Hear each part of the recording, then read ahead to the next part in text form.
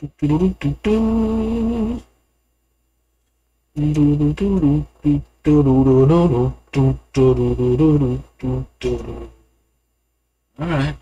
Since we're streaming. Yep. Alright.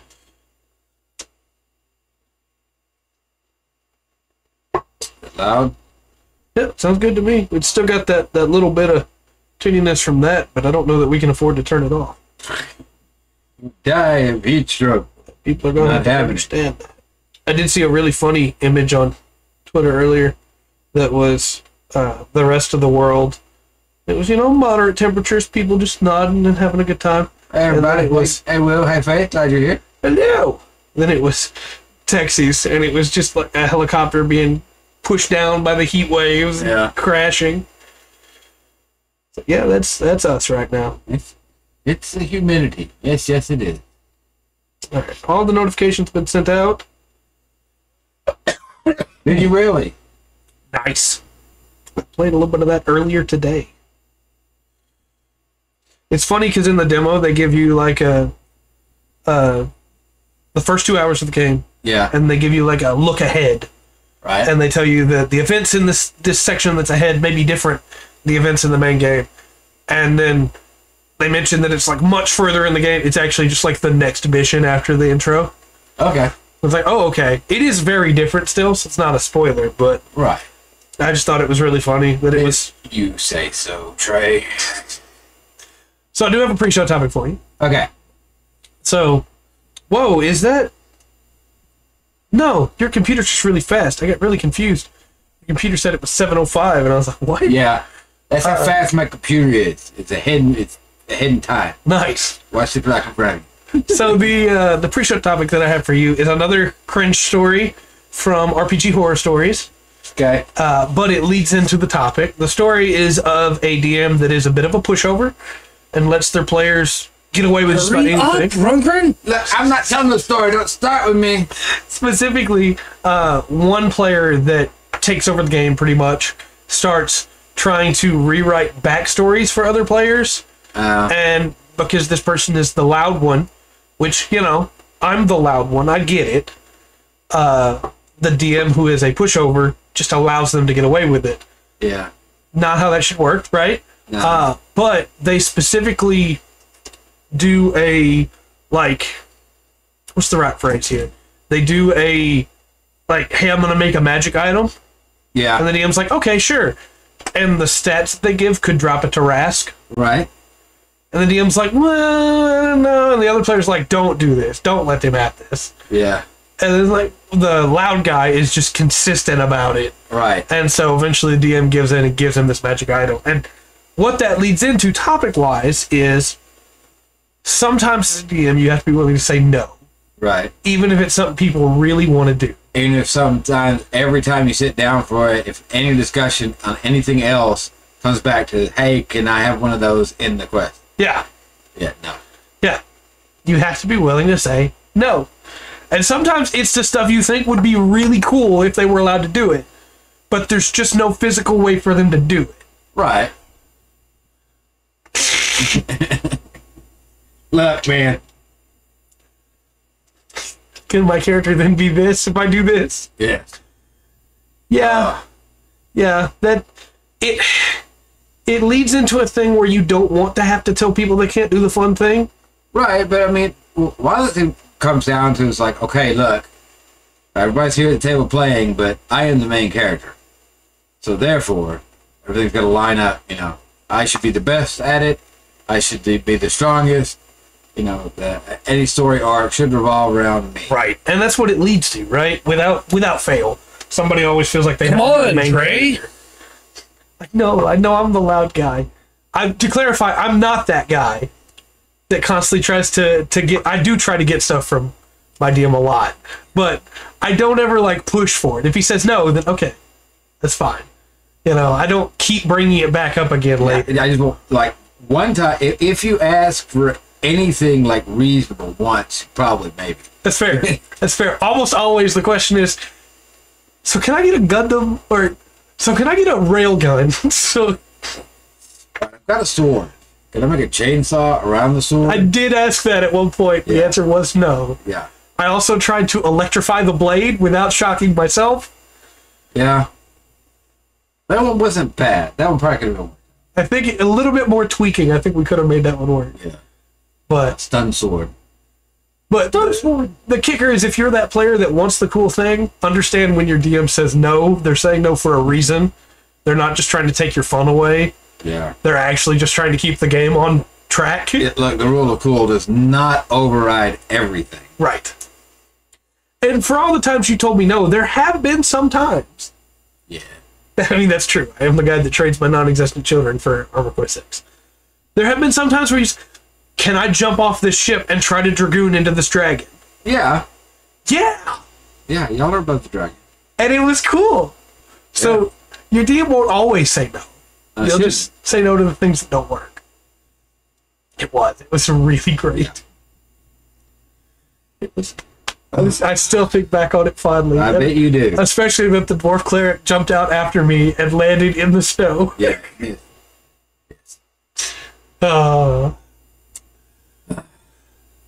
Adventures. But yeah, don't pester your DMs. If you want something cool and they say no, the answer was no.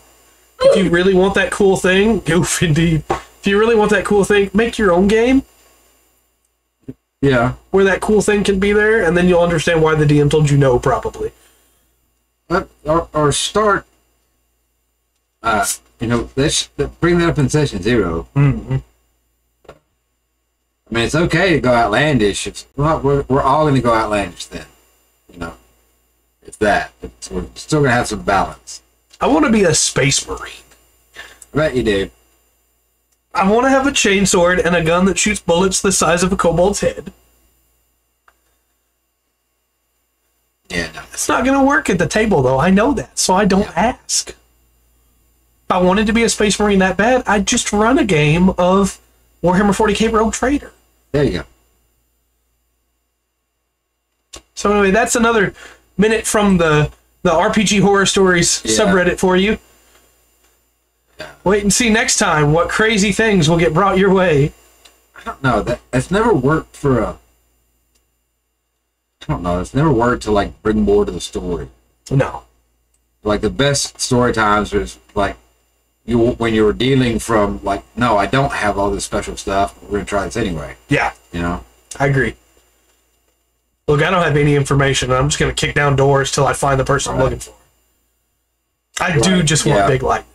Yeah. That is tempting. That is very tempting, I gotta admit. Look, right now, the Pathfinder character that I'm playing can explode for fire damage, but when I hit level 4, I can turn that into lightning damage. Mm. I think I actually might be able to do that level 2. Maybe. We have to figure out with that.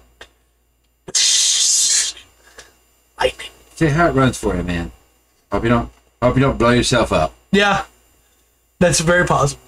I really don't say that wholeheartedly or anything. Right. So, I mean, we kind of like you to blow yourself up. Yeah, it would be really funny. That's not a good thing for me to say as a DM. No, but it would be really funny. Yeah. So, That's fair. Yeah. Also, Chan, I'm sorry for any extra coughing that I have tonight. I am getting better, but I'm still trying to get better, so. Sicko. You ready to kick this thing off? I guess so. I guess about ready. Hello and welcome to another exciting episode of the Full Spectrum TTRPG podcast. My name is Trey. I'm Rungren. And we've got some TTRPG news to talk about. By which I mean we don't have any news, actually, because nothing's happened. So, right. Instead, we'll just get right into our stuff. Big Lightning Gundam and EC6. Exactly. Right. Exactly. I wanted to have news to bring you today. I really did. It's been a trend that I've had news for the last few. Yeah. And I was all excited for it, and then there were no news. There's no stuff. So. West of the coast is still riding. Yep. That hasn't changed. TSR still bankrupt. Yep. Still bankrupt. Okay. That pretty much covered it. So, On to next week's show. Yeah. Let's talk Arthurian mythology. All right. So I got... Notes are a little lot wordy today. Camelot. Yes, Camelot. Camelot. That is the castle, right? With that. But so I thought I would start at the top. Some big names you should know. For Arthurian, you got to start with King Arthur. King Arthur. It's Arthurian mythology is named after him. Like that, he was the king of the Britons, and he carried Excalibur, and he established the Round Table. And he rode around on a non-existent horse while his page slapped coconuts together behind him. Yeah, not quite, but close. His father's name Uther Pendragon. Pendragon, Arthur Pendragon. And then Merlin, you should know Merlin. Merlin. Wise, powerful sorcerer. Putting these in the chat for you. He's an advisor, the mentor. He's the one that, in some cases, kind of raises Arthur in some retellings, and some he just comes and finds him. Yeah. Merlin, for some reason, was trying to be in all caps. Maybe he deserves it. I don't know. My man. Yeah. The Not Merlin. yes, Merlin, and that's we spell it Merlin. I'm saying it's spelled Lyn. Yeah. You see a few different spellings for this one, right? Now we're going to talk about Guinevere. Got to know who Guinevere is. Yeah, the Lady That's Guinevere. Queen, and she's just basically a cause of a lot of trouble. That is true, though. I Yeah. wish there was more to her. Yeah, but and one of the troubles is it's also because of Sir Lancelot. Now you got Sir Lancelot was known like he's like one of the best knights of the Round Table, right? Mm-hmm. Nobody. He's raised by the Lady of the Lake, the one who gives back Excalibur. And there's a fight when, and some retellings of a fight between Lancelot and My boy. Lancelot and Arthur. And Lancelot basically beats him, and Arthur uses the power of Excalibur to take a final swing at him, and Excalibur breaks, and he's basically killed Lancelot, but he's all remorseful. He's like, no, I did that out of anger rather than honor. Yeah. Everything, and then Lady of the Lake heals Lancelot and fixes the blade. Thanks, Lady of the Lake. Yeah, but then Coming in clutch.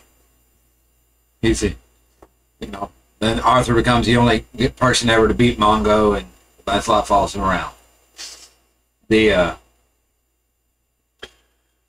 Okay, he's not in there. Oh. Lancelot the Lake. Okay. Sir Gawain.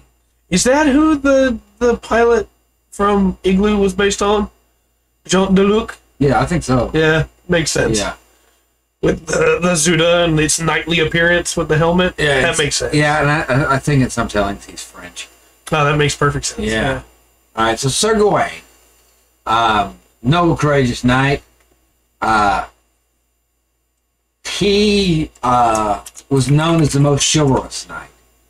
And if you hear a story about him coming across a knight of the round, coming across some kind of mythical being, probably him. Whether it's a green dragon, the green knight, or a dragon. He's in there, you just don't have him. Oh, okay. Makes sense. There. The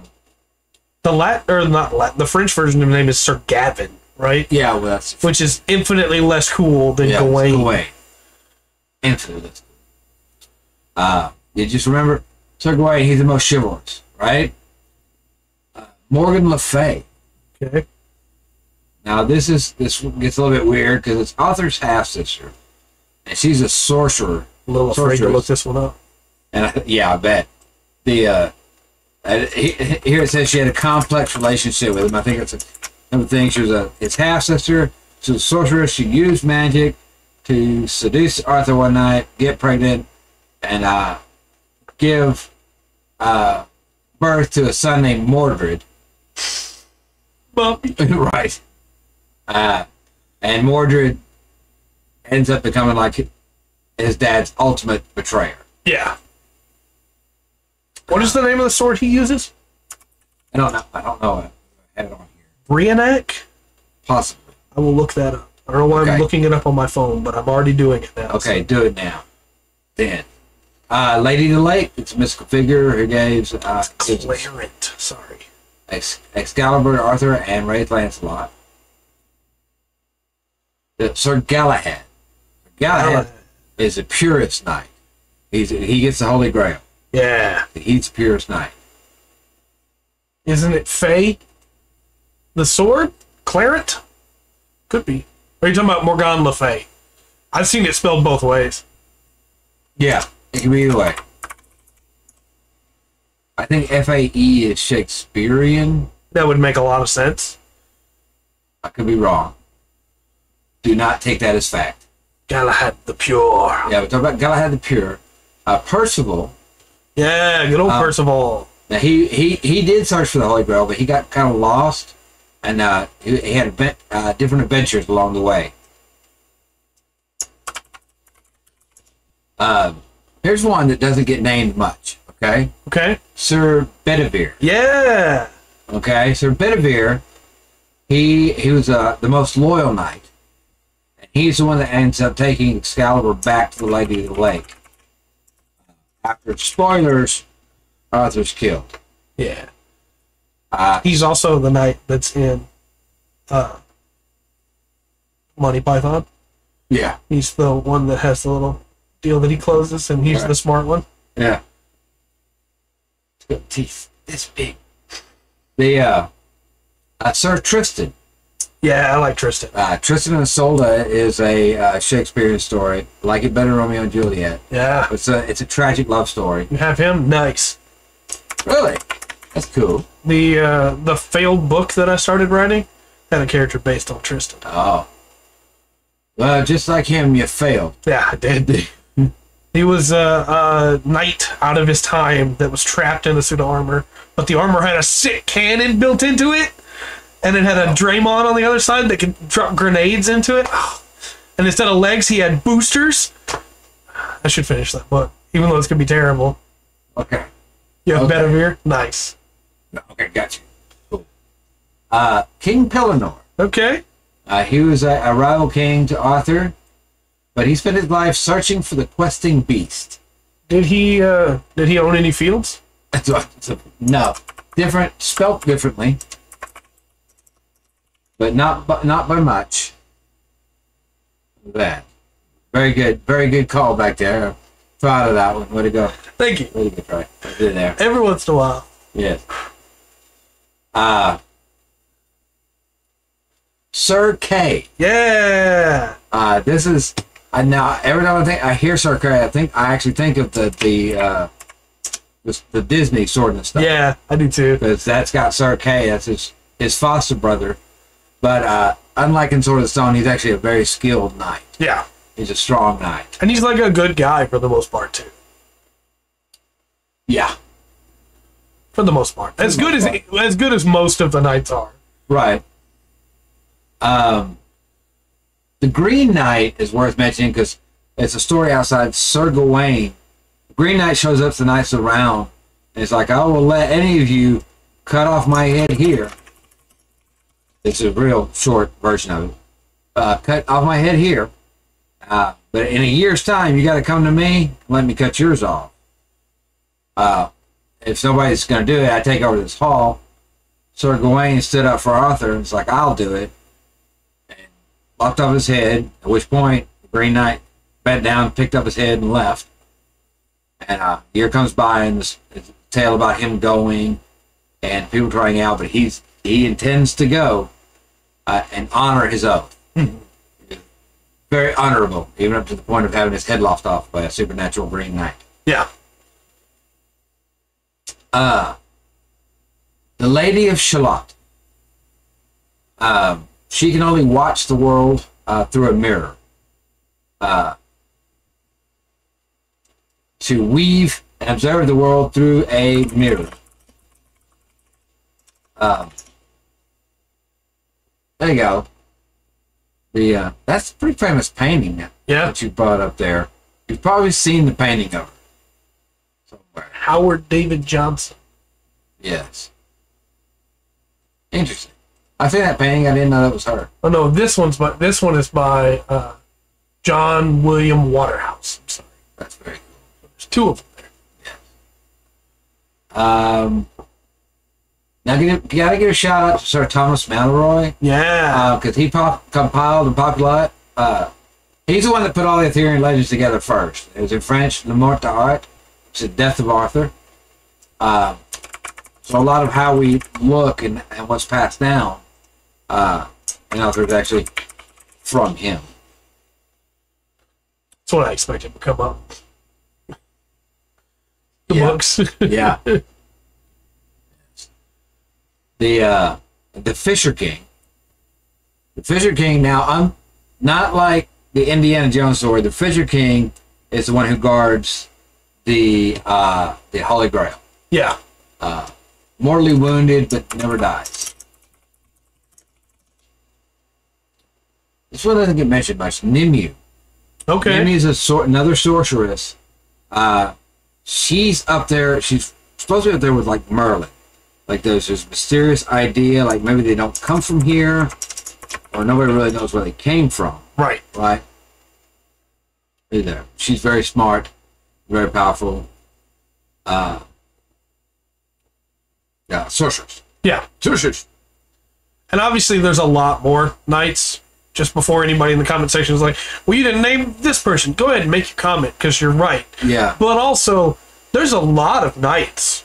Well, I found there's like a handful, like a core few, and then it could be anywhere from like 40 to like 400. Yeah. You know, of who's there, and then there's tales of, you know, apparently there's a lot of writings and stories like, yeah, this was a knight that was, you know, he was at the round table, but he's not mentioned in the main story. And he, you know, but he was from around here, believe it or not. Yeah. So if you're going, hey, we didn't mention Sir Gaheris, or Sir, the E makes a different sound, Nimue, maybe? But if you're like, you didn't mention Sir Gaheris or Sir Bors or Sir Betancourt. I think I got Bors on here in a couple. Oh, do you? Yeah. Okay. Yeah, there is a lot. I got me some notes on some. So, of course, Sir Gawain and the Green Knight, just kind of summarized that one ago. The Quest for the Holy Grail, that's kind of like a central theme. That's supposed to, that is a story of, that's supposed to save Camelot. Yeah. Get the Holy Grail back. Avalon. I'm trying to think of the word. I don't think I wrote that down in here, and I should have. It's right there. Oh, okay, there it is. That's probably where I saw it, and my brain went, hey, don't act like you didn't see it. I don't know. Fooled myself. Sword and Stone. At some phase you'll find it at the Anvil, that's Excalibur. Some tales it's always been in there, it kind of sounds like. And other ones it was actually Arthur stabbed Uther, who stabbed the sword into the stone for the Anvil. Round Table, obviously we know that everybody sat at the round table because everybody was equal. Yep. All the way around. The sword, Excalibur. Yeah. Now that's if you didn't know any Arthurian legend, I think you'd still know that sword. Yeah. If you played like Final Fantasy. Yeah. Right. Again, you probably saw it's in a bunch of games too. Right. Yeah. It's in a bunch of games, Excalibur. Yeah. And in a bunch of anime. Well, I remember I thought it was so cool that the Final Fantasy had the Excalibur and the Masamune. Yeah. But anyway, there was a seat at the round table. It was called the Siege Perilous, and it was a reserve seat. There was no knight that sat in it because you got to stuck in Avalon forever. But you had to when you came back with the Holy Grail.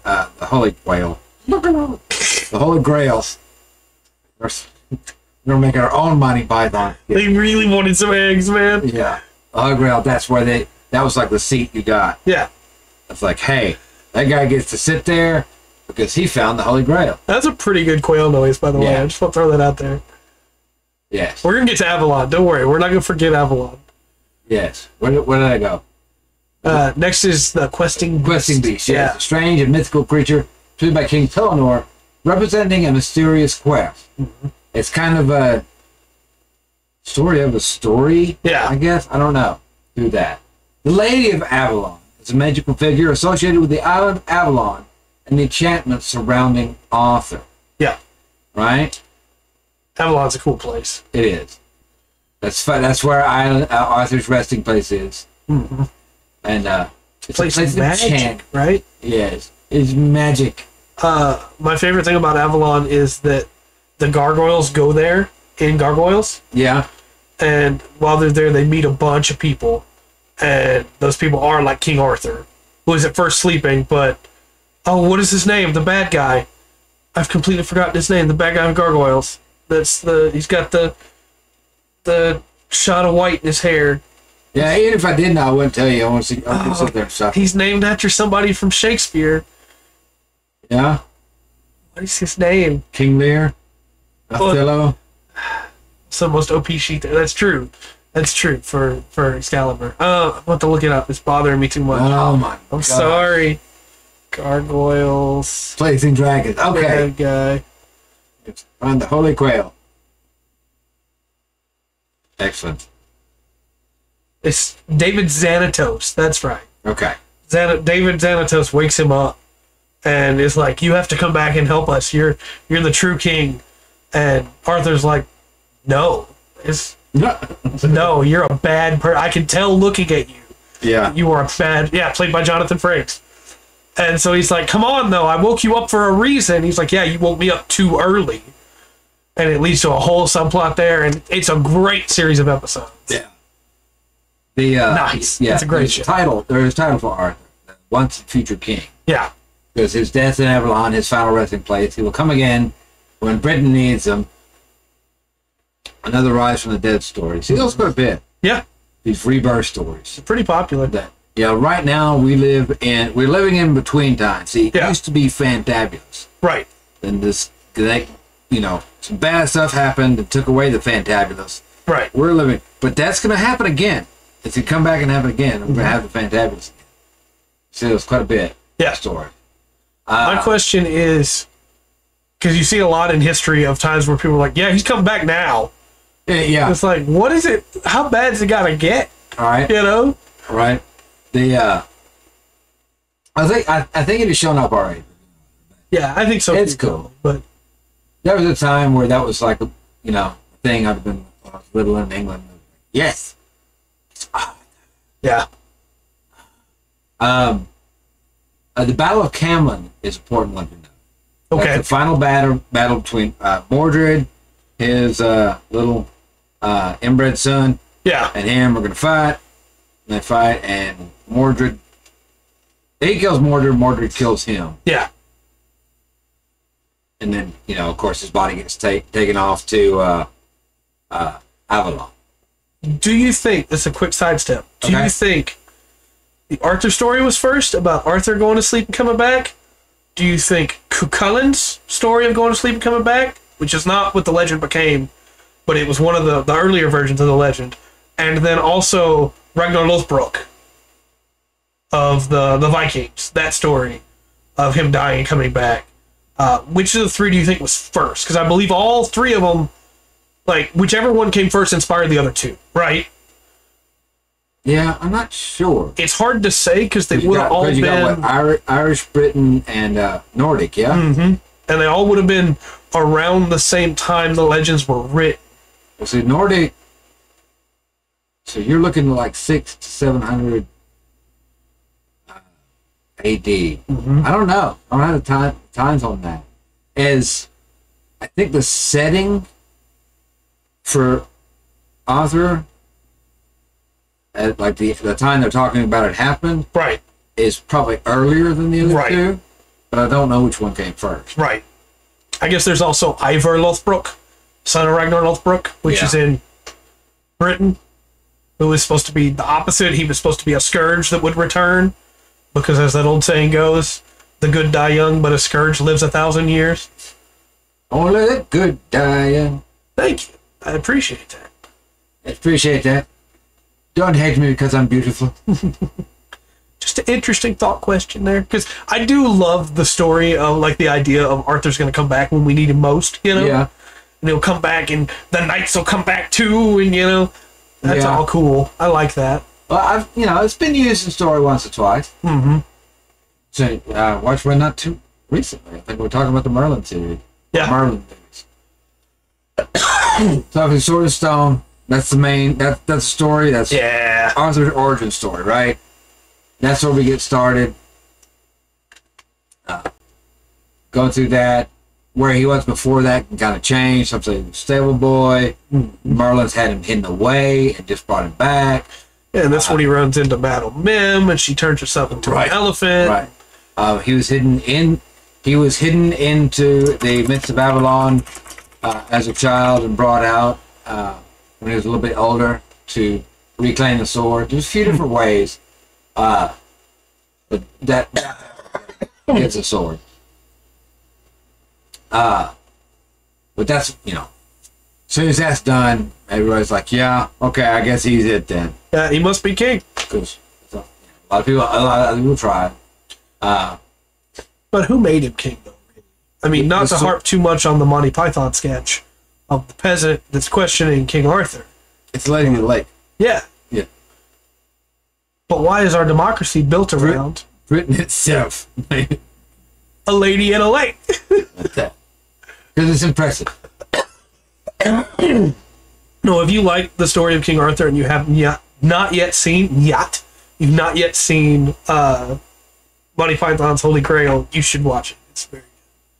Probably not. And there's a whole there's actually like a whole thing of like around these tales, the time of when they were supposedly happened to even when up to, you know, when they started being put together for one whole tale of the idea, you know, that might makes right. Mm-hmm. You know, if I can kick your ass, then I'm correct. Yeah, pretty much. You know?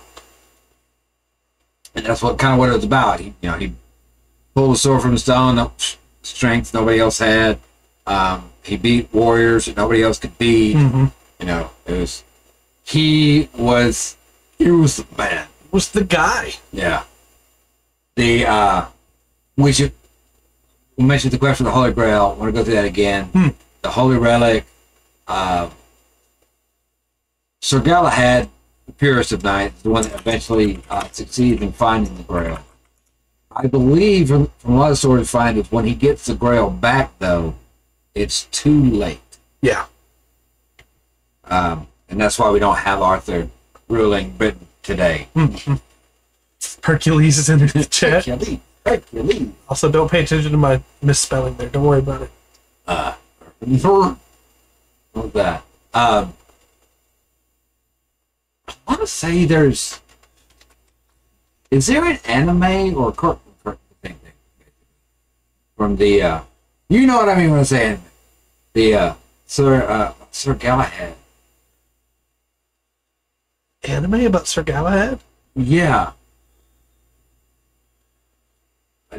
Something about, I don't know why it just hit me now. I mean, Galahad is in Fate Grand Order. I'm sure. That's all that's coming up here. That's fair. That's one thing about a lot of these myths we've looked into, and you find there's a couple of them that really have the story has been told again and again some way.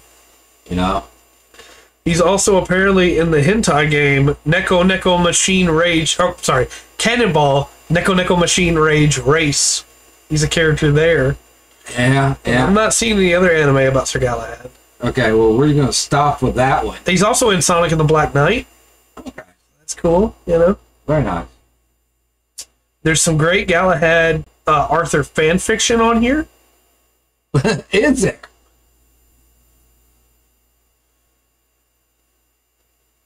There's a lot there's a lot that this might be what you're referencing. That Lord of the Rings pulls from Arthurian and Norse tales. I think I might have found what you're referencing. Yeah? Yeah. It's an older show. It might have been about all the knights. It might have been Arthur, but for some reason I'm thinking it was about Galahad and his trials to go to. It says, this looked familiar to you, this image. A little bit, yeah. Because that is King Arthur and the Knights of the Round Table. Okay. There's also Million Arthur Spins, The Legend in New and Interesting Ways. Divine Gate. Nobunaga the Fool apparently has Arthur in there, which is interesting. Sword Art Online has a guild called the Royal Knights with members using names from Arthurian legend. Legend of Legendary Heroes has a duo that goes on quests. That's not anything to do with Ultra, though. I've seen that series. That has nothing to do with Arthur. Why is that on this list? In a roundabout way. High School DxD took names and references from Arthurian legend. Sure, that's true. Yeah. Claymore's Knights have names from Arthur. Yeah. Lance and Masks has knights in it that have a relationship with each other, and their names are Guinevere and Lancelot. Kogias, of course, has Nightmare Frames. That's not anything to do with this. Never mind. This list is dumb. This list had like 2 that made sense, and then went, hey, what else do we need? Need more? Well, there's not... It's like these main stories from this. The Tale of Sir Gawain Green Knight, we talked about earlier. Probably one of the biggest ones. Tolkien actually... That was actually written... I think it's written in Middle English. Yeah. But Tolkien translated it. So if you look for the book, you might find his translation of it. Yeah. Makes sense. Yeah, the tragic love triangle. Arthur, Guinevere, Lancelot. So I'm sorry, Paul, my notes kind of all over the place this week. It's understandable. Yeah, Fade's about King Arthur for sure. Yeah, it's because King Arthur is named Saber, and she's a very cute anime girl. And so, of course, it's about her. And Kukulin is in episode 1, but he's not the focus. Anyway, I'm not going to go on that rant right now. Yeah, see, there's... Okay, so, yeah, because the... Sir Bors was on the mission. Quest for the Grail? For the Grail, yeah. Galahad, Percival, and Bors were the 3 big ones. Yeah. Makes sense. Yeah. Look, I'm a terrible person. I did not go back and fix this right after. I've been running around on a game, okay? He's been playing a lot of fake Grand Order, okay? No, I haven't. That was his homework for this week. He's talking about sex with Taylor Christian and Isolde, which he's in love with his stepmom in a way. Yeah. She got the hots for him as well. I don't think it's in a way. I think it's stepmom. Yeah. Yeah. It's the original stepmom. What are you doing? Yeah, next is Life of Brian, for sure. Yeah. Right. Monty Python lore. Yeah. Always look on the bright it's not the Messiah. Blasphemer. That song is legitimately really good, though. Always look on the bright side of life. Yeah. It's catchy. Catchy. Catchy.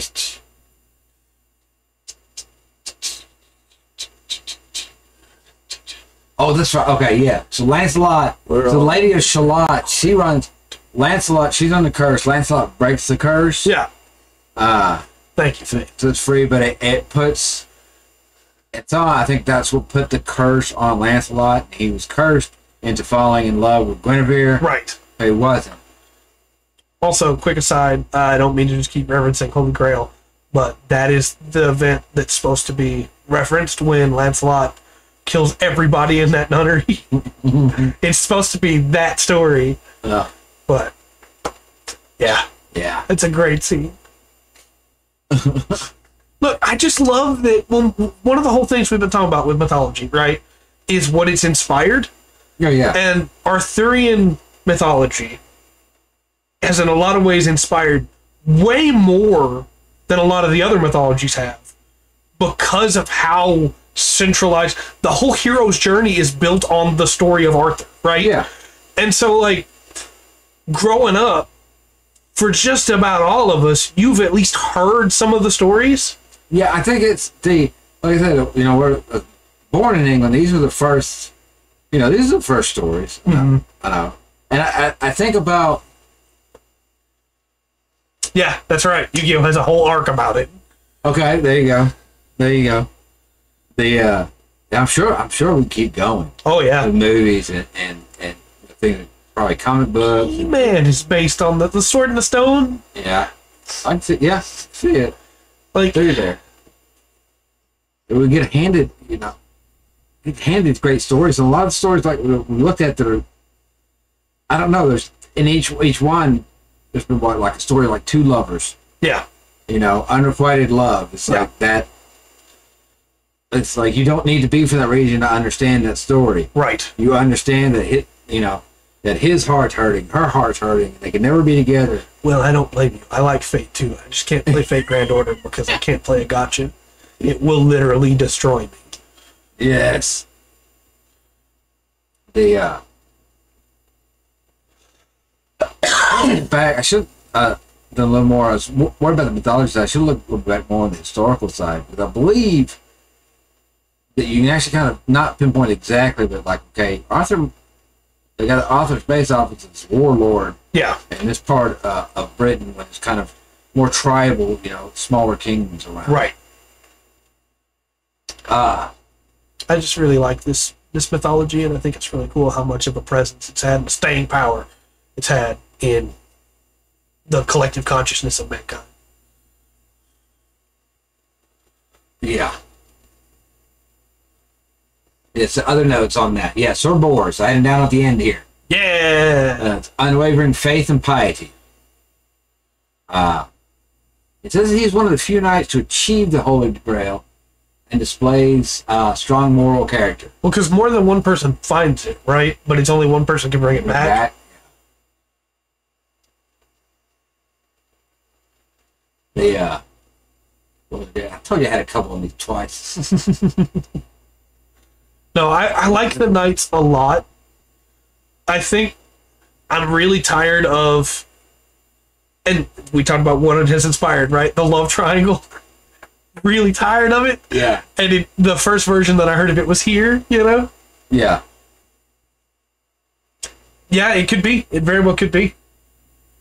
The Bible is pretty propagated as well in the collective consciousness of mankind.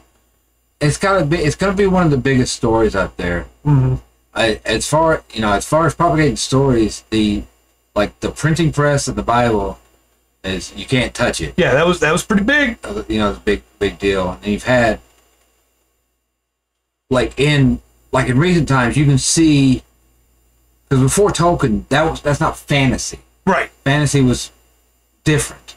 It wasn't about. No, I put Merlin in there. We talked about Merlin earlier. But yeah. Merlin is also in everything. Yes. I think it'd be really interesting to do Google data searches. I would need a lot of time to collate it all. Yeah. But I'm how much does Jesus come up? How much does Arthur come up? How much does Merlin come up in other fiction? In other stuff. Yeah. Because Jesus, it's tough to find, you're going to find a lot of stuff in there. Yeah. It would be tough to parse that in anime only appearances, right? Where I guess also for Arthur and for Merlin because the TV shows, but Jesus can come up a lot more. Yeah, I would think so. I don't know, but that's as far as a story that's touched everything. You know, y'all are probably onto something with the amount that Arthur. Merlin's in everything. But obviously not actually everything. I'm being hyperbolic, but he's in a lot. We talk about, there's something funny about the all-powerful bearded guy that shows up with answers that we run across. Because Kodal, it's that. It's come up before. There's this old man, he's full of wisdom, or somehow. It's always around there. Thundercats, too, where the Sword of Omens is obviously based on, Kingdom Hearts, true. Yeah, Thundercats is based off. And Jaga is Merlin, right? Yeah. Yeah. The old man who shows up over and over again? Yeah. It's very, that is Arthurian base. Yeah. Yeah, quite literally. Yes. Yeah. Yeah, Kingdom Hearts, that's just Merlin. Right. They call him Fusoya or something, but it's just Merlin. Well, you got to count all the spellings too, because Merlin, you have the spell Merlin. Yeah. I've seen it spelled with a Y, Lyn. And I've seen it spelled something like Myrlean, Merlin, or Also, just to real quick go back and catch my bases, I was not trying to insinuate that Jesus was fictional. I just want to clarify that much. before somebody's like, "Wow, Trey." It's not what I'm trying to insinuate. No, but as far as I don't know, as far as stories go, so the English speaking world, so to speak, or the West world, it's also going to be huge. Yeah, I know Lord of the Rings is too, but then that I see the shoulders it stands on.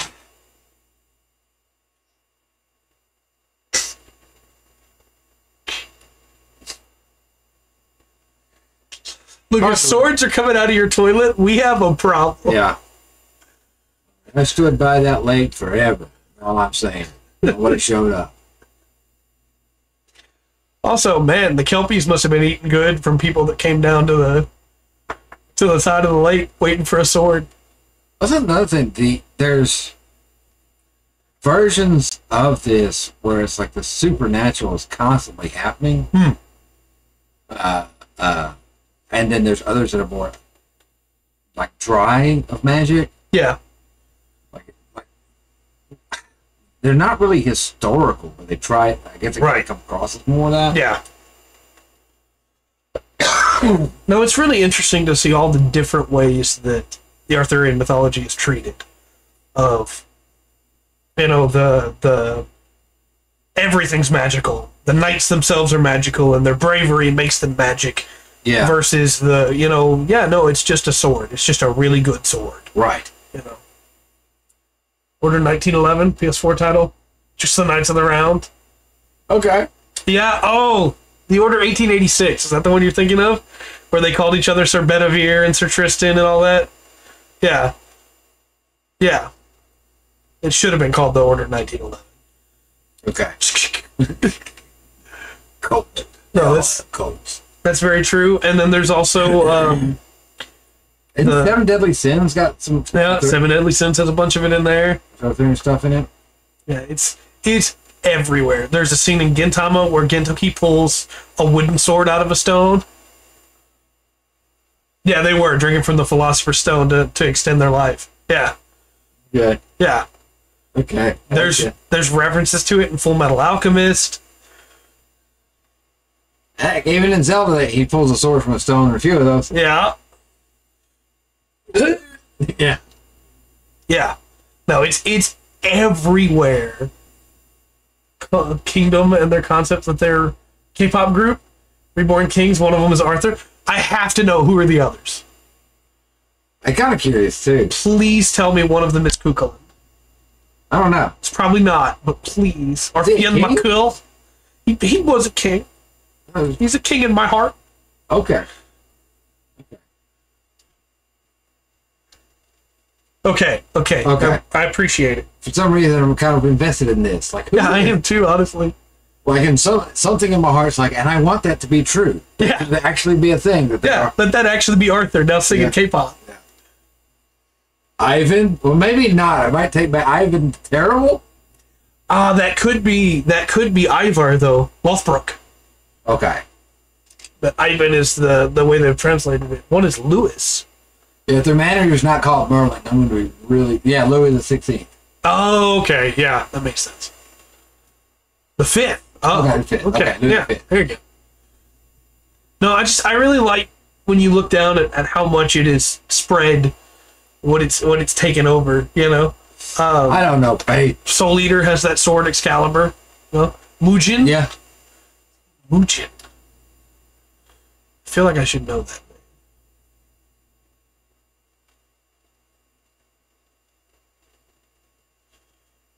Not Muujin Core. Some are emperor. Fair enough.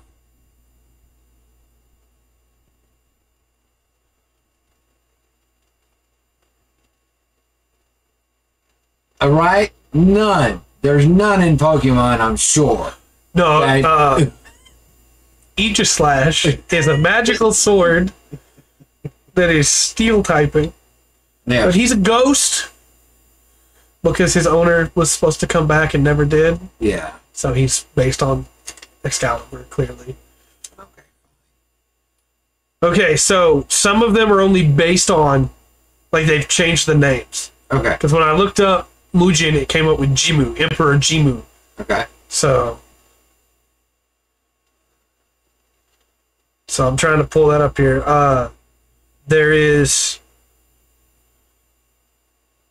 Chiwu is based on Chio, Okay.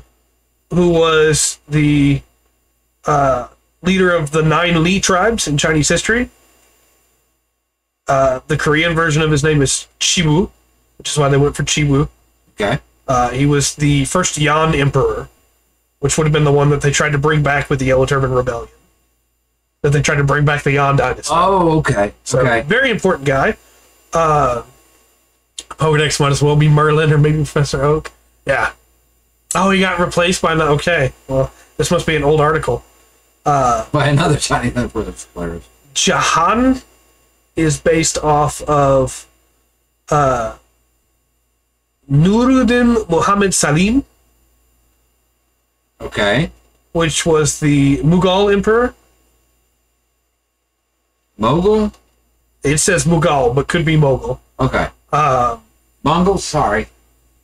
Mujin, of course, is Jimmu, as we said, which was the Japanese emperor that claimed to be descended from the sun goddess and the storm god. Mm-hmm. Then, no, I was wrong. Ivan is not based on Ivar. It's based on Ivan the Terrible. Yeah. I take your eyes out with spoons, Ivan the Terrible. Ivan the Terrible. Don, as she pointed out earlier with the 2 N's, is based on Dan of Denmark. Louis is based on the 16th. Okay. Oh, no, I'm sorry. He's based on the 14th. Louis 14. Okay. And then, of course, King Arthur, Yes. as you would expect. Yes. Okay. Yeah. Also, that article was written by somebody named Brain. You got to do it. Just want to give a quick shout out to that person. That's kind of cool. About that. Some historic K-pop there. Yeah, I mean, Arthur's he's got wide reach. I guess, yeah. Guess so. He got a good publicist, right? Yeah, good publicist. Everybody knows him. Knows how to work the crowd. Really gets them pumped up. Everybody's waiting for his reunion tour. Yeah, he comes back. Right. That's good. So your homework, chat, is to go watch The Holy Grail and also go watch Gargoyles so you can get all that context with Arthur. So we skirted around it. Should we actually talk about the love triangle and what happens there and the war? Because we've touched on little bits of it. Oh, the Arthur and Guinevere, Lancelot? Mm-hmm. Because Arthur and Guinevere are married for a while. Yeah. Yeah, some stories it seems that it's like love at first sight, right? Between her and Lancelot. Like I said, some scene where it was Lancelot was cursed, do it, and there was a he actually in some tales, like he sees Guinevere, go dang, and it's like no, I'm out, and actually leaves for a long time, and him being the strongest knight, that's a problem. Yeah. And not being there, some people try to take advantage of it. It's not always clear where the enemies come from. Right. It depends on who's telling the tale. Like who's but he used this guy as this guy was a spy for him. Yeah. He was sympathetic, who was who was the actual villains to take down the rival kingdom. I think my favorite version of the story is that Guinevere and Arthur were in love. Yeah. Fell in love when he first saw her, right? And then Lancelot, as you saw, or as you said, Caesar goes, nah, I can't do this to him. And leaves. Comes back with the curse. Everything happens there. There's the cure cry, thank you. Arthur locks her away and exiles Lancelot. He can't bring himself to hurt either one. And then Lancelot, now unable to live without her, goes and raises an army from Guinevere's people that are angry she's been locked up and don't realize that Morgane Le Fay is doing it all in the background. Whole thing. Yeah. To weaken and divide Arthur, so her son could be the true King of England. They exclude the love triangle in the new Merlin. That's good. They should. Yeah. No, they probably shouldn't, but also I'm glad they did. Well, it's in the original tale, that's a huge breaking moment. The kingdom shatters at this point. Yeah. At this betrayal. Arthur starts feeling all sorry for himself, becomes a weaker king. Yeah. So a lot of it. I just think what my favorite telling of it is. Yeah, because I love. There's an old '80s movie called Excalibur. Yeah. They do a great movie, great version of it. I do have more to Arthur here. Yeah. But I'm not sure when the last time I actually read that. Right. Not so much about the Disney one. No. I mean, it's all right. It's funny, but yeah. There's a whole weird subplot where he falls in love with a squirrel. Yes, there is. Yeah. I just really like the tragedy of the sweet, sweet tragedy of Lancelot didn't want to do it, Guinevere didn't want to do it, Arthur didn't want to do it. Yeah. And they were forced to do it by Morgane and all that she's done, and so now they're all upset. None of them are happy. Merlin slept with Guinevere? Oh boy. Night Riders, that's right. I forgot about that. Yeah. Good pull. Night Riders. Also, Kamen Rider Knight is based on Arthurian style knights. He's got like the sword and the shield and the visor, and the sword has like a magical sword variant of it. And then Kamen Rider Brave later on. Yeah. It's based on Final Fantasy, but his final turn that he gets to do. Minus the gotcha, yeah. Power Rangers Mystic, yeah. Yeah, Merlin's brought up there. Kamen Rider Brave in his final Tattle King form is Excalibur is the name of his swords. Okay. I'm there. Or Tattle Legacy, I'm sorry. Well, obviously it's a very, very important story that people relate to. Tattle Legacy! Yeah. I think Merlin comes up in Magi Ranger, the show that Mystic is based on as well. And I think he becomes Magi Shine? Is that thing that like polishes stuff? Yeah, yeah. No, that was a ShamWow. Yeah. Sorry, never mind that. It's not a polisher. Look, chat, if you will give me like an FGO, but for Kamen Rider and Sentai, I'm there. I'll lose all my money. I noticed that we'll keep bringing up Fate, Grand Order, and Smite had a lot of them in there. We don't talk about that sword. We don't talk about that sword. Smite does have a bunch of them in there. No, Fate does it pretty well, I think. Yeah. In Fate, Arthur is turned into a girl. And the version of the story is that she always was a girl. She had to pretend to be a man because she was the one that pulled the sword from the stone. Oh. And she had to be king. And so everybody just pretended she was a man. And Saber, as she's called there, because that's the class that she's in.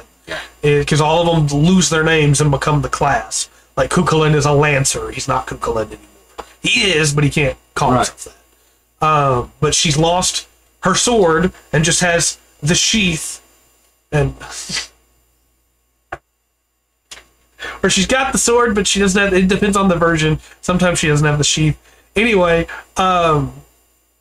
she teams up with the main character and tries to help him win the Grail War, but he doesn't want her to fight because she's a girl and he doesn't think she needs to be fighting, and she's way stronger than him because she's King Arthur. Yeah. So it leads to some complications. Okay. Look, she pulled the sword out. Whatever. Yeah. It's not Joan of Arc, people. Joan of Arc's also in Fate. Yeah. Sure. Fine. Yeah, some romantic complications come in, and then he really doesn't want her to fight anymore. Oh, yeah. Because he falls for her. Yeah. But, you know. Look, you're hot. Please don't get hurt. Joan of Arc next week? No. That's not mythology. No, that's historical. I got to think. It got me thinking about like, I don't know how they like connect that for me when I was little. Some American mythology. Yeah. And like the what was Paul Bunyan? Yeah. And Blue, you know, Yeah. So they're the size of Godzilla. Yeah, they're huge. They're huge. What's another one? John Appleseed kind of has some mythology about it. Pegasus Bill. Mm-hmm. And another. So a twister. Yeah. Yeah. Wow.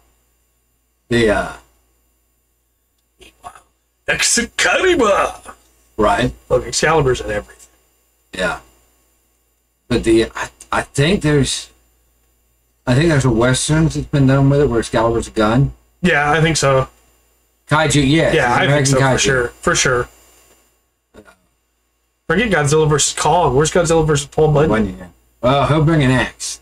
Yeah. It's gonna be tough. Depends on how. Think Godzilla can get that shock charge off or not. Yeah. Let's see. Oh. Yes. What? It would be remiss of me to not bring up the sword inspired by Excalibur that has been in every Dark Souls and every Demon Souls, which is just one, and it's in Bloodborne. It's the Moonlight Greatsword. It's based on Excalibur. It is a magical sword that sometimes you get it in Kingsfield games. At one point, you pull it out of a lake. In Demon Souls, you pull it out of a bog. Okay. You know, it has always been a magical sword. It's also I was about to bring that up. It's also in the Armored Core games. Though most of the time in the Armored Core games, you just get it for beating a level or a tough boss. Right. It's not like you find it somewhere. But I think that Bloodborne has the best execution of it, where you fight a man that used to be a knight and had Caliburn too, and he has lost himself. He's gone crazy, and when you get him to half health, Sir Lorit remembers that he was a knight because the gleam of the Moonlight Greatsword reminds him who he used to be. And then instead of fighting you as a berserk monster, he fights you upright as a knight again. Okay. And it's really cool. Yeah, and in Dark Souls 1, you get it by imputing some legendary hero. And who might that legendary hero be? It's not Arthur. I'm trying to remember who. Let me pull it up, what the name is for sure.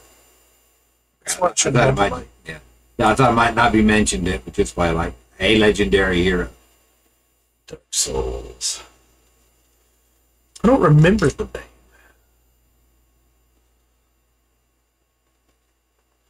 Artorias? It's not Artorias, no. Okay. You can get it by cutting off Cease's tail. You don't get it by beating Artorias. That's not how you get it. Are you sure? Yeah, Moonlight Greatsword is from Cease's tail. That's right. Okay.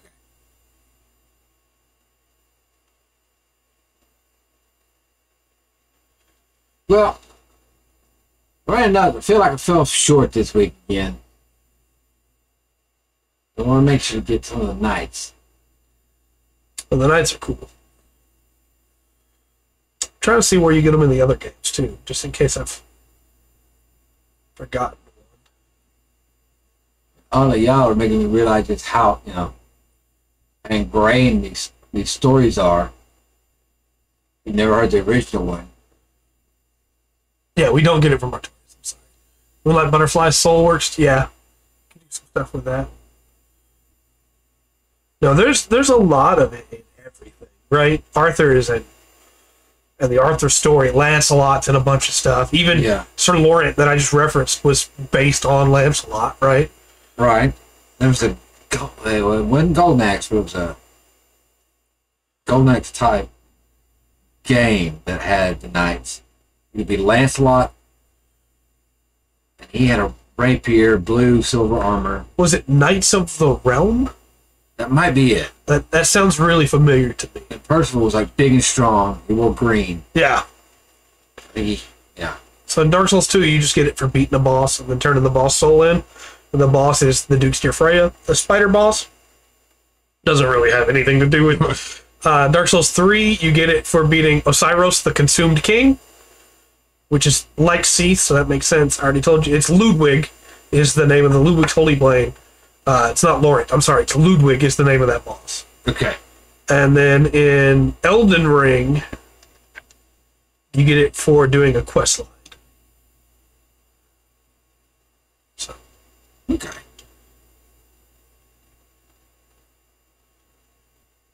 King send stuff on Discord. All right. I have to look at it. Bless you. Thank you. I'm sorry. Bless you. Yeah. There's been also a lot of really bad attempts at doing King Arthur big. Yeah. Thinking through some of those. I think it's better off, much more better to just kind of pay homage to it than to actually try to do the story, I think, sometimes. Yeah. Vortigern? Vortigern. That must be another one of the knights. There's quite a few of them. Because we didn't mention Gilbert the White Hand, Gareth or Gaheris, the brothers. The brothers that fight a dragon, by the way. That's cool. Yeah. But, like, eventually, how many knights... You gotta pull up. You can do justice to all of them, you know? Right. I don't know. That might be the reference there. You got me curious now. Vortigern.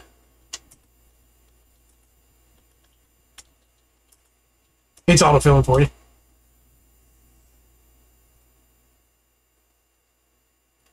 Table shows 25. See, this one did. This is 25. There's Sir Hector and Sir Brunor. Sir Tristan, Sir Sir Gawain, Sir Bors, Sir Galahad, Sir Kay, Sir Degore, yeah. Sir Bedivere, Degore, Percival, and Sir Lancelot. But I also believe, and this is just my opinion, that there are a lot of times where people made new knights to add to it, Yeah. or they had heard a legend about a different knight and just added it in there. See, so in the most popular version, there are 12. Yeah. The Winchester round table shows 25. Depends on the story. In one of the movies we watched, he was the king who had the castle that kept falling. Vortigern. Yeah. Yeah. But yeah, in the one with the 12 knights, I think it's the one that my brain keeps going through. Because Yeah. This one was the most pure. This one had, Yeah. most faith. This one was, the best at fighting or whatever. Each one of them had something. God, okay. Oh, okay. Go ahead. Yeah. So, I said there were different legends, right? Yep. So the figure may range from 12, what I said, to as many as 1,600. Yep. Hope that helps. DBZ with the Z sword being stuck in the stone. Yeah. There you go. Also, we didn't mention it earlier, but I've been waiting for the right time to bring it up. Quest for Camelot, one of my favorite movies ever made. Animated movie. It's great. It is based on the story after Lancelot has left. Yeah. And Guinevere is gone, but the kingdom hasn't fallen apart yet. Mordred hasn't attacked yet. Yeah. And it's got two new characters that become knights by the end of the movie. Spoilers, I guess, but the movie's super old. You should watch it, though. It's really good. Sir Garrett and Sir Kayleigh. But it brings in a new bad guy that was a knight, and he's not any... Like, he's Roth? What is his name? He's a Rothschild. I was going to say Rothbard, but... Quest for Camelot.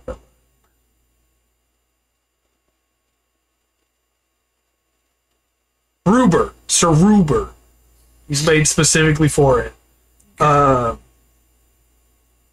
Oh, I didn't realize it was based on a book. I need to read that. The King's Damsel. Okay. Yeah, yeah. Or dig deeper it gets. You can find it. But it's a really good movie. And it has Excalibur as like this unbreakable magical sword that is better than all others. Yeah. And even a wounded Arthur is still able to beat just about anybody with it. You know? Right, yeah.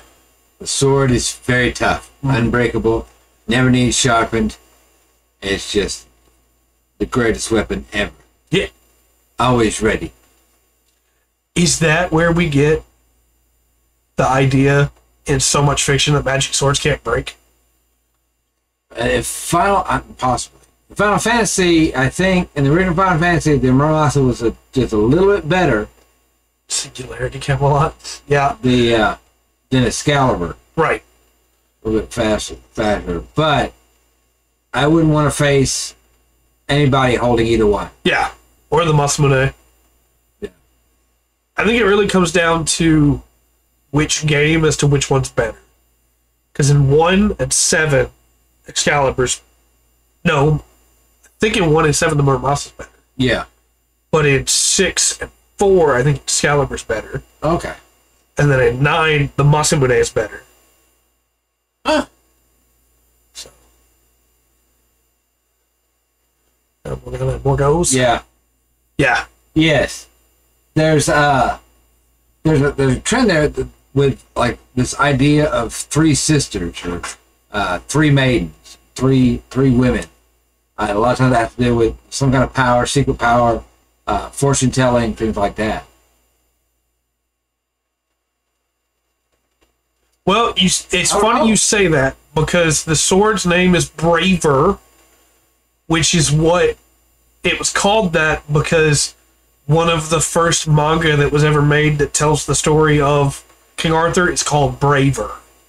All caps. And so the sword is called Braver for that. And that's where the Buster Sword is a combination of the Buster Sword, Braver, and then another sword. And then eventually it became 8 swords. And that's where you get Octaslash. Gotcha. It's because it's all 8 blades built into one. Well then. So. I did not know that. And that's also why Cloud's first limit break is called Braver. Because that's where the first limit break gives you the Buster Sword and Braver. Gotcha. And then, eventually build up to having all 8. Mm-hmm. You get to see that in high definition detail in Advent Children. It's one of the only good things about that movie. Is that the Buster Sword opens up and all 8 blades are in the air and Cloud's jumping between, grabbing each one. Yeah, Durandal. I think you're right. I think Durandal is the other one in there. Okay. When it's just the 3. We're gonna get a list together of magic weapons. Oh, I love talking about magic weapons. There's so many cool ones. What? You've seen Advent Children? There you go. Oh no. Also, 16 minutes ago, I missed it. We gotta hydrate. Supposed to be paying attention to that. I'm sorry. I need to make it like audio sting for it. There's a. No, Durandal's not. It's Durandal is Roland's sword, who is the aide de camp to Yeah. to Emperor Charlemagne. Yeah. Who used the sword Joyce. I love Roland. Roland is such a cool guy. Yeah. He's short. He holds that pass from the Saracens so that Emperor Charlemagne can get away. Yeah. He's so cool. Yeah. I'm going to pull it up. What are the 8 swords in? Child Roland to the Dark Tower K. It is, and that was... It's authored a part of that, but when you get into that and to Brittany and you look at the Gaelic, the Celtic lore, and a lot of different places, you have a great hunt. You see a lot of different beasts, all representing things in the countryside. And like Britain lore would be a small part of that. Trying to find it, chat. What is it? Trying to pull up what the 8 swords that are in it are. What are the 8 swords?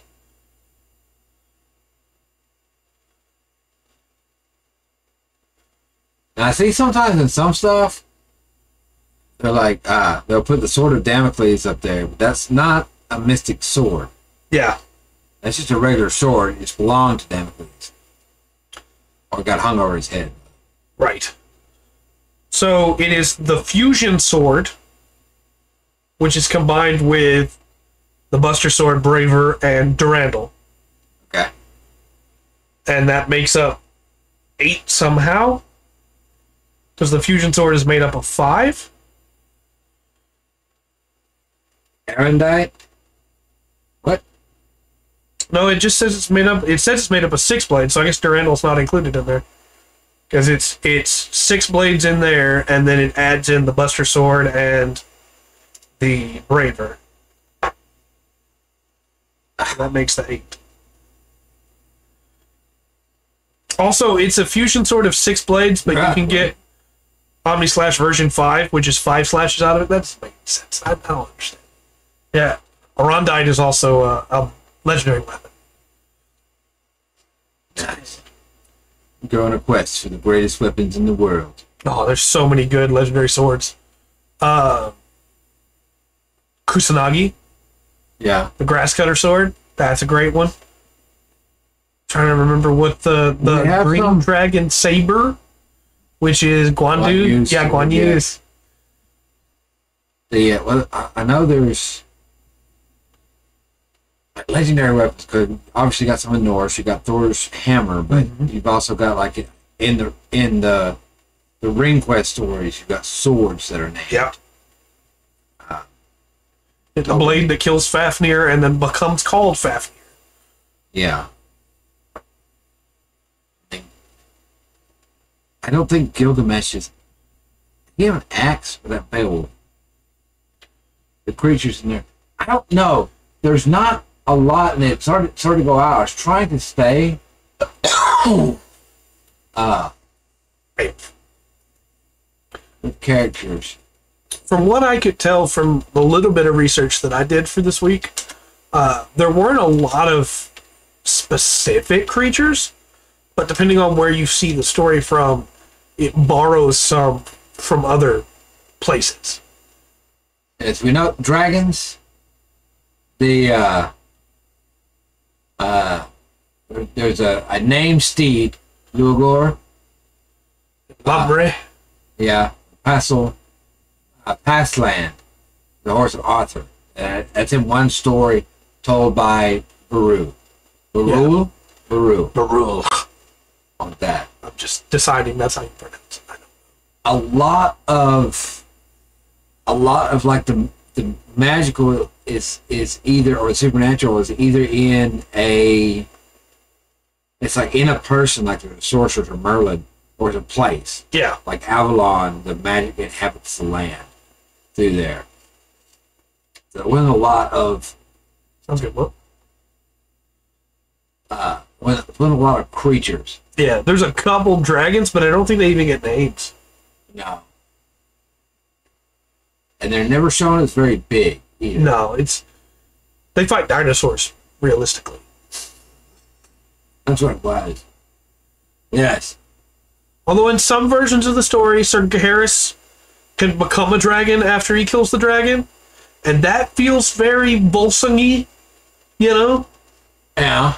Like he bathed in the dragon's blood and then can become a dragon, because that's what makes Sigurd of the Volsungs become immortal. Well, see, a lot of this is weird because you have... Nice. Because when it's like when we're going... Like I was talking about how fantasy was not the same after... Fantasy... We think of fantasy as from Tolkien. Yeah. That kind of world, that kind of built up. But a lot of, like... When people think medieval, they think Arthur. Yeah. And that didn't quite line up. Right. So there's a lot, like... I do have a bestiary, a medieval bestiary, and they had... a unicorn in there, and they had a phoenix in there. And a griffin. Yeah, but they also had things like elephant, fox, frog, hart, deer, wolf. Lion, wolf, pig, pelicans, stags. You gotta be careful with those pelicans around.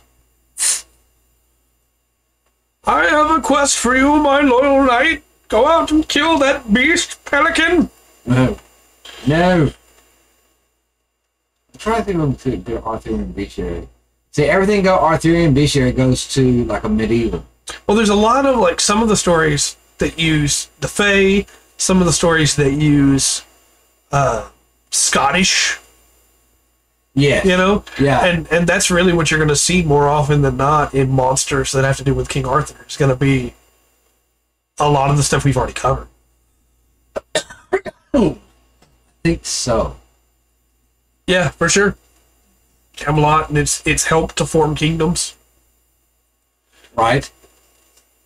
What's that? Yeah, the idea of thank you. The idea of a king steps up, and then the rest of the kingdom slowly stabilize around him. You know, that's in a lot of fiction. Yeah, well, like the idea of like an early kingdom. And we were talking. We did Korean mythology. Yeah, a lot of that went to the time of the three kingdoms. You know, yeah. This is in the first kingdom. I think Chinese goes back to that too. The idea of a lost prince. Yeah, that is in so much fiction today. That is in so much fiction today. The lost prince that you look at RPGs. Right. The lost prince that comes back to raise you are the the chosen one. Yeah. You have the birthmark. Hey, it works in Spaceballs. Yeah. You have the necklace. Yeah. With the symbol on it. Well, it's like I said earlier, it's the hero's journey, which we get from Arthur, right? Yeah. That's the thing that sets older writings apart. Is there is a lost prince? That's right, in House of the Castle. Yeah. Before Arthur, a lot of the writings we had were just historical or just mythology. There was fiction, right? Well, you go back and like, there's one thing about Arthur strikes me. It is the love triangle, because that does not make Arthur look good, right, at all. And you don't like in Beowulf, he always looks good. Yeah. You know, he can do no wrong. Well, same with Gilgamesh, right? Yeah. Everything he does is technically right. Right. But it never looks bad. Mm-hmm.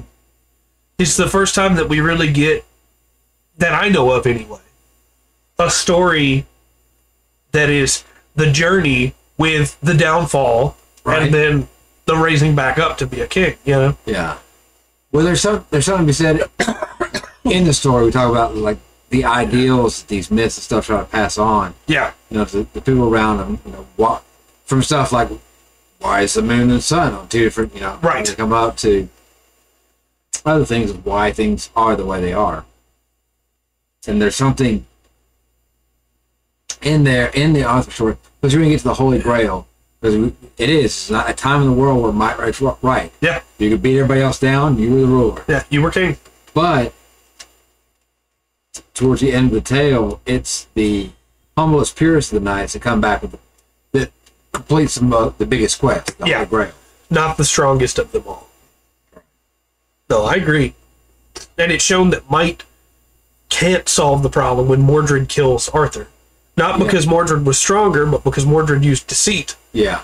And if Arthur had been this unstoppable king, it wouldn't have mattered how much deceit was raised against him. Right. No, it's a really interesting story, and it has taken over the world in a lot of ways without even meaning to. Yeah, y'all went through a lot. You and Chad went through quite a bit that, you know, it's been recognized in or paid homage to in some way. Do that. So, I don't know if I have much. I was trying to think if there's any others in like big media. I was thinking like One Piece. What is there in One Piece that's, and I can't think of anything. I think I can think TV shows where there's like especially like fantasy ones where there's like an arc, you know. Yeah. That some touches on. I think they even did it in Xena. I think. Oh, I'm sure. There was a little arc through there that ran through, you know, when King Arthur. I'm sure. Yeah, it's in the cultural consciousness, right? The collective consciousness of mankind. Yeah, well, in a lot of ways, and you know, of course, not for everybody, but for a lot of people. Yeah. The Jedi Order, pretty much. Yeah, that's a good. Yeah. Yeah, I can't argue with that. And it's one of those things where, like, now, I wouldn't blame anybody for taking inspiration from Arthur, right? Right. If they just did that again, as Keith just pointed out with Star Wars, I'm not going to be upset that they did that. Right. Because to me, it is a seminal part of humanity now. That is just an idea that we have. And in the future, some of the ideas we have right now will be that again. You know? If we make it that really long. cool. If we make it that long.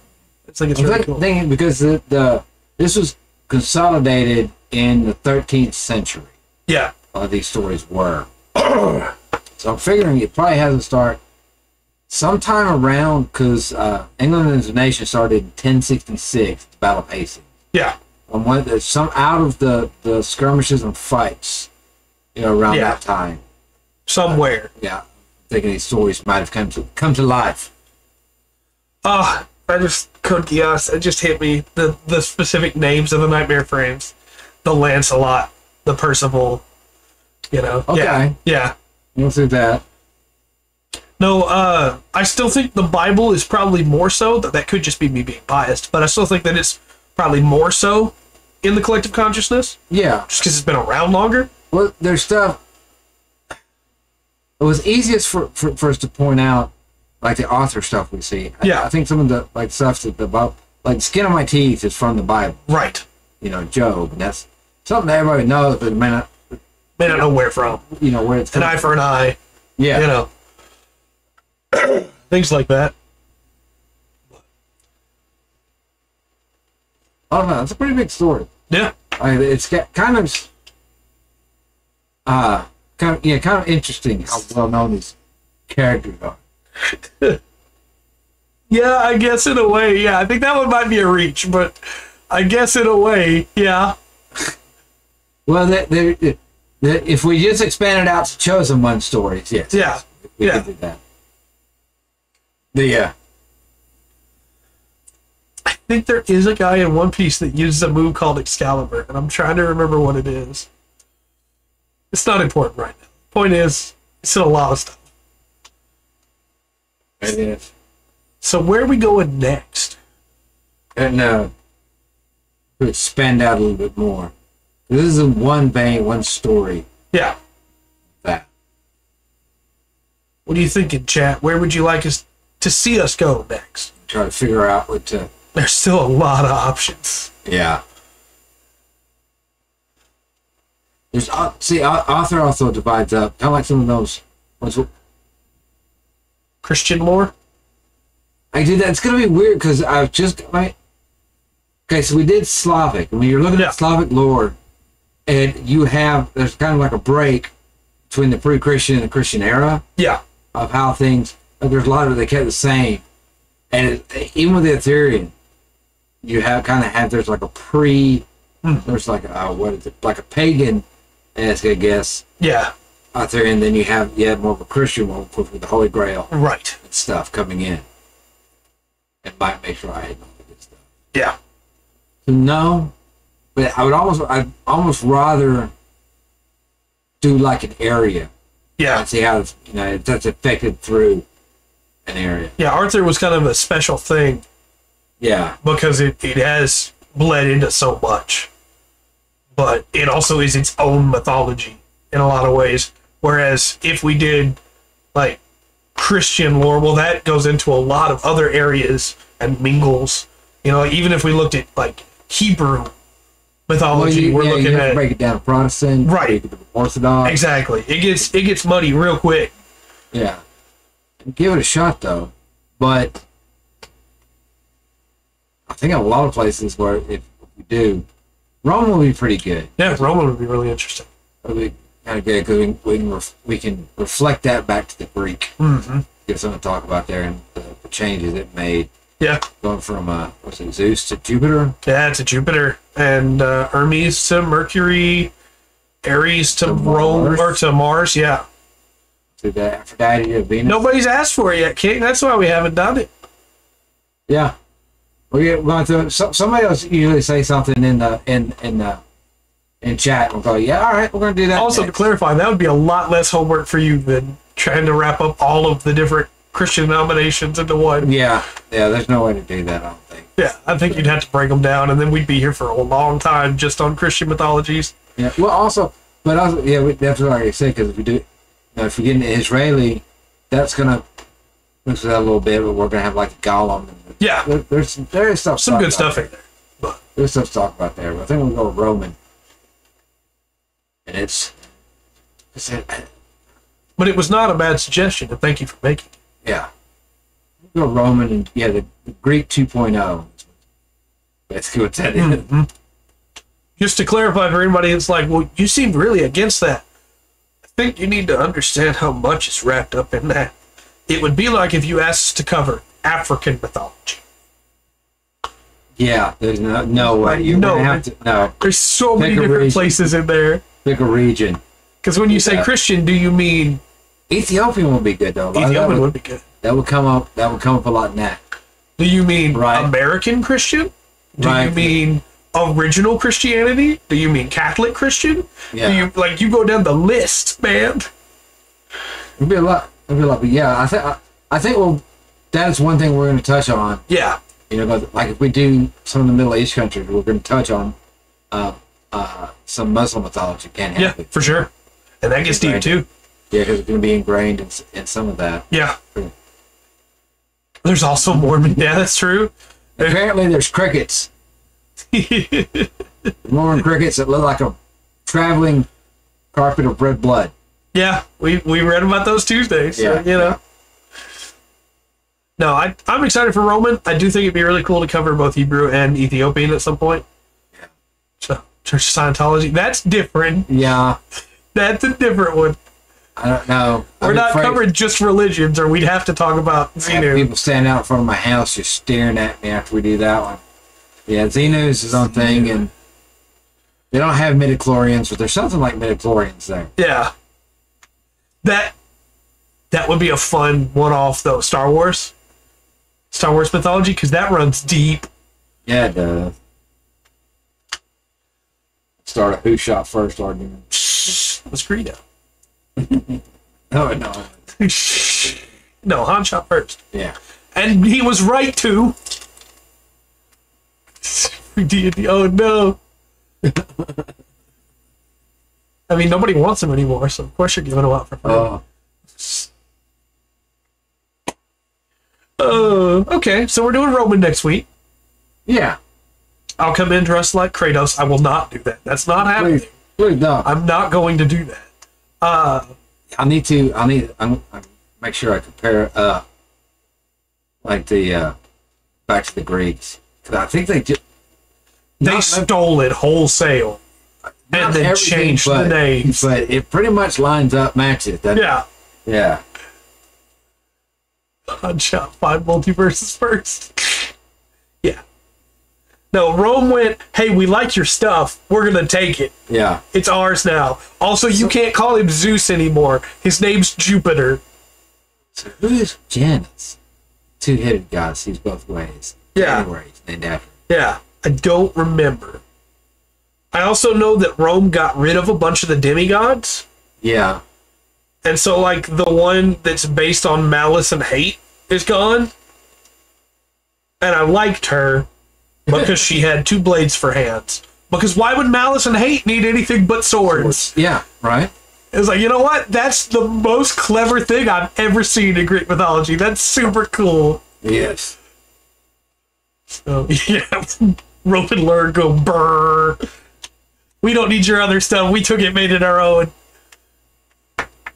Quite literally. I love the idea of the going, yeah, you can't call him Hermes anymore. His name's Mercurius, and he's right there. Yeah. I don't know what you've been praying to all this time, but he's right there. There. What? Let me tell you something. Aries pushover. Y'all need to hear about Mars. Yeah. Yeah, he's the real god. He's the new fashionable god of war. Yeah. Blue, it's the new red. Record of Ragnarok. Did they cover that in there? Man, just Rome. I really love the idea of them going, yeah, those are ours now. We changed their names, and also, you can't call them that. Janus is still Janus in Rome. Okay. Oh, there you go. Okay. They cover everything in there. Nice. Also, since Will has gone to eat, just a quick reminder, they're all in Fate as well. All the Romans. They're all there. Gods versus historical figures. Nice. Yeah, you know, at the end of the day, if Rome had found Arthur, they would have named him something else too. So Probably. That was a little before Arthur's time. yeah. Was it the Romans or the Greeks that had, yeah, there you go, that had a statue that was erected that was supposed to be the Hebrew god, and they just didn't know his name? Was that the Greeks or the Romans? No, the statue wasn't supposed to be the Hebrew god. Oh, okay. It was just in case they missed a god. Ah, I gotcha. And then Paul came along and was like, I know who this is. And yeah, y'all missed. Yeah. Yeah. They uses that for the... Sorry. Was that the Greeks or the Romans, though? I think it was Greek. Okay. Lubu versus Thor. I would pay to watch that fight. I would pay to watch that fight. Shanto versus Thor. There's two different thunder gods. That'd be cool. One's got a hammer and the other's got a battle. Yeah. I'd pay to watch that fight, too. Yeah. Also, can I get a fight? Welcome back, Will. We were talking about fate. We weren't, but can I get a fight between Anansi and Loki and the Jackal? Now, they would just figure out how to work together, and therefore they would work together to just about get out of everything. Yeah. And because they stabbed each other in the back, it would all fall apart. Those fights are there. All right, I guess I gotta watch it. I guess I gotta watch it. So, Will, we've decided we're covering Rome next week. He was listening. He was listening. I can't get anything past. Can't get away from those ears, buddy. No, I'm excited for Rome. I think Rome's gonna be a good time. Yeah. Slow down, Will. Will is always listening. Come on, Trey. Come on, Trey. I love how that was in stereo. Yeah. Tomorrow we'll be building. Come on, Yeah, Trey. There's another one. The wing, right? Yeah, Wing Zero. Okay. I got it right. No, you don't have to apologize. I thought it was funny. So yeah, we'll be building the Wing Zero. Then Monday we'll be back in some more Lotro. I hit level 60, so I'm ready. Okay. He's gonna stop playing Zelda long enough to level. Yeah. He might Nothing. just buy a boost. Then Tuesday we'll have the regular scheduled podcast. Wednesday you'll play something You're right. based on whatever's voted on. Right. And then next Thursday we'll cover Rome. Yes. Because I don't really want to Yeah. at this moment. Yeah. There's I know there's part of me that does. There's part of me that really wants to do that, play Diablo 4, doing it, but a large part of me that says right now it's just not worth it. Yeah. Only 60 people out of 1,000. There's 8 billion people on the planet. That's pretty. That number ramps up. Yeah. Start going to that. Unless it's only 1,000 people. It could be just 1,000. Yeah. Name engraved in stone. No, Nice. thank you. My name is engraved in all that I want it to be engraved in. Right. Which is somewhere on Watch out, stone. bearded man. Somewhere. Probably in storage. Okay. That's good enough. Fair enough. Until next time, then. Disappointed. 6 people done it. Disappointed indeed. Man. Gotcha. I don't want to try it with the servers the way they are, and I don't want to pay Blizzard any money. Yeah. You know. It's them and Wizards. Those are the two companies I refuse to give money to. Yeah. And I don't think it's changing anything. No. But it makes me feel better about me. Yeah. But give me a moral high ground to stand on. So Yeah. There. Take that.